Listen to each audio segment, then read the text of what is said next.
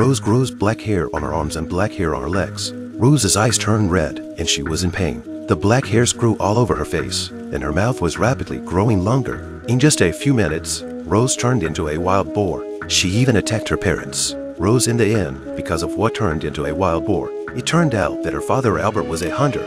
On this day, Albert was hunting in the mountains, and a few wild boars were scared and fled around. By the dawn of the next day, 2 wild boars lying on the ground.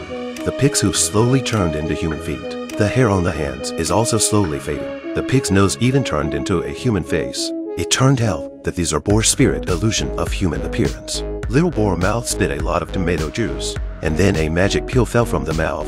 The little boar's big sister was very sad and also swore that she would make Albert pay a terrible price. On this day, little Rose was playing with balloons at the door. Piggy's second sister took the opportunity to fall down on Rose's side on purpose.